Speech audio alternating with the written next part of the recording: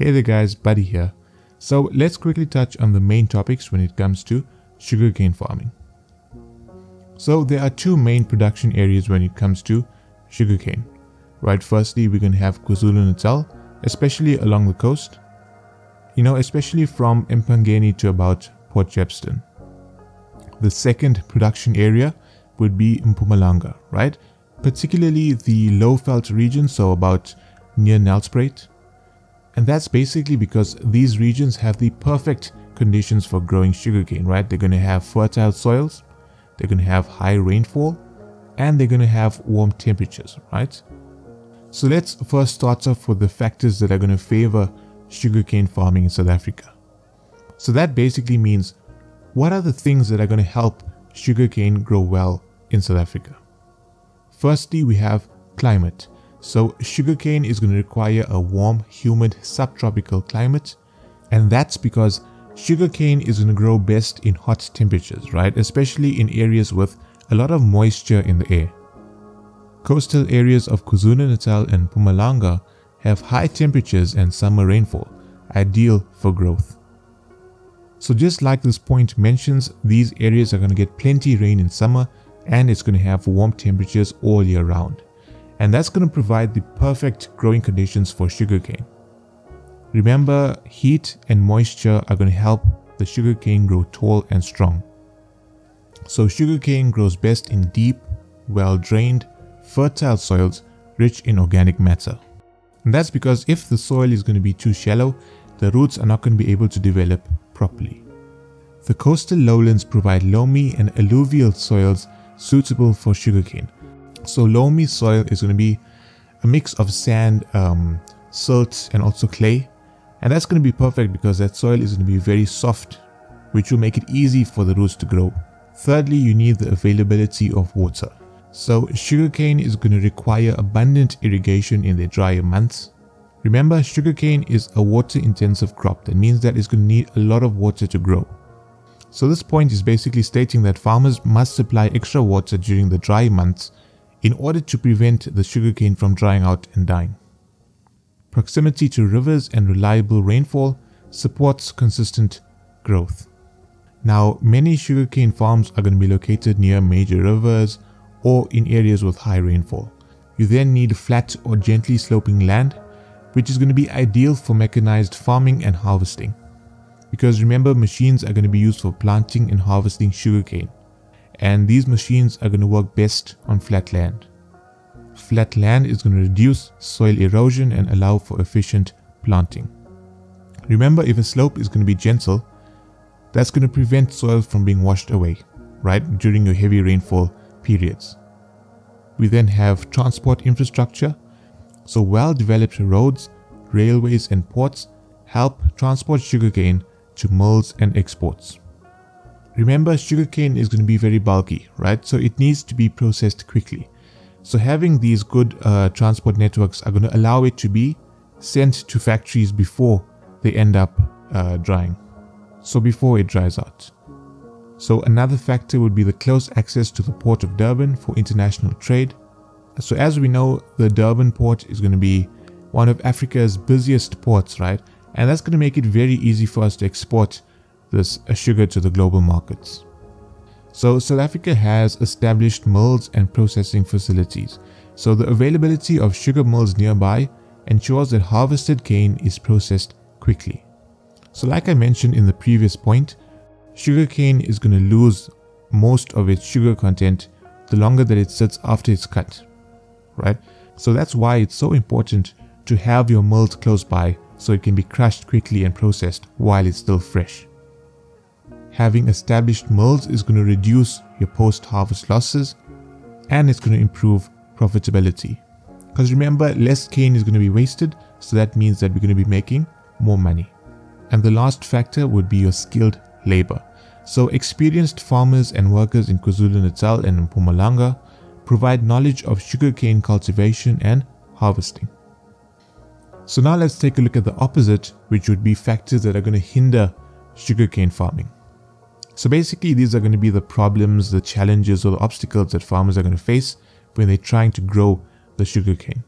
So the first factor that's going to hinder sugarcane farming in South Africa would be drought and water shortages. So sugarcane requires high amounts of water, and droughts or insufficient irrigation can reduce yields. So in the beginning of the video, I did mention that sugarcane is going to be a water-intensive crop. So that means that if there's going to be long dry periods, that's going to stunt its growth. And remember, if its growth is going to be stunted, that means that the amount that farmers are going to be able to harvest is going to be very low, which obviously means lower profits. Secondly, we can have pests and diseases. So infestations such as sugarcane aphids, borers, and fungal diseases can damage crops. Now these pests are going to be feeding on the sugarcane, right? And that's going to damage the sugarcane. Also, they can spread infections. So there's also going to be a need for your costly pest and disease management. Remember, farmers are going to need to spray chemicals, they're going to need to monitor their fields, and all of that is going to cost money. So spending money to deal with these pests and diseases are all going to increase your production costs. Remember, increased production costs are going to lead to lower profits. Our third factor would be soil degradation. So continuous monoculture can lead to nutrient depletion, erosion, and poor soil fertility, affecting productivity. So this basically means that if you're going to grow sugarcane on the same land year after year, it's going to drain the soil of all its nutrients, right? So you need to practice crop rotation. That means planting different crops in the same land, because if you don't, then the land is going to be less productive and your yields are going to drop. Our fourth point will be climate risks. So floods, cyclones, or irregular rainfall can damage your crops. Remember, if you have too much of water, that's going to wash away your young plants and that's going to flood your fields. Extreme temperatures or frost in some areas can reduce your yields.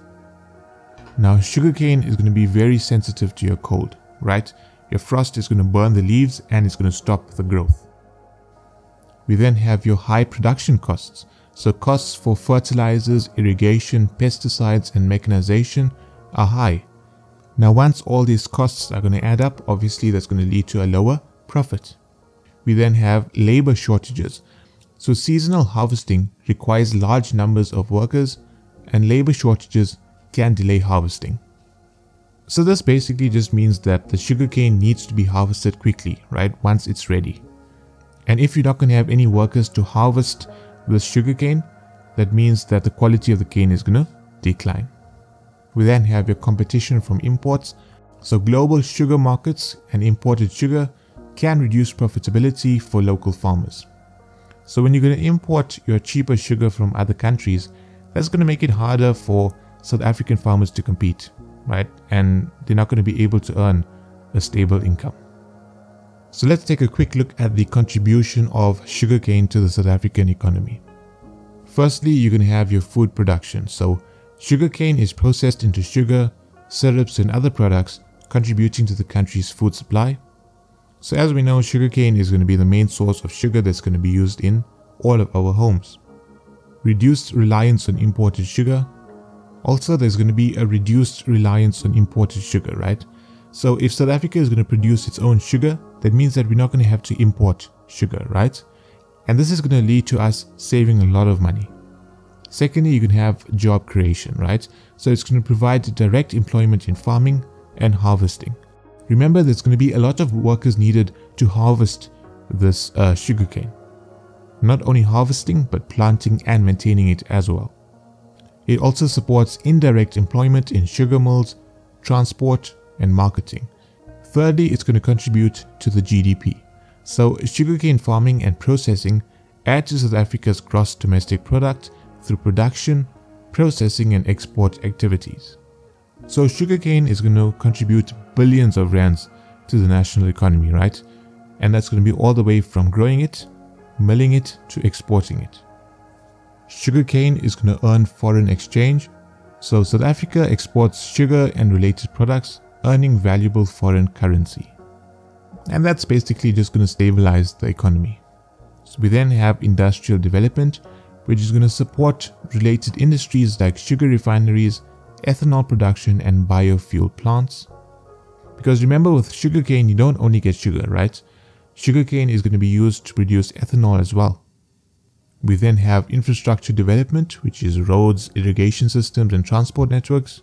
So roads, irrigation systems, and transport networks built for sugarcane farming benefit local communities. Now, in order to transport the sugarcane, obviously your roads are going to be developed, and that's going to help the entire community.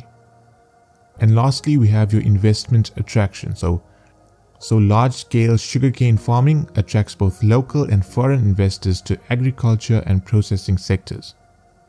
And what this is going to do is it's going to bring money into your rural areas, and obviously in doing so it's going to help to grow your agricultural sector. Now, one last thing you need to know is the ideal growing conditions for sugarcane. So here's a table that's going to feature all of them.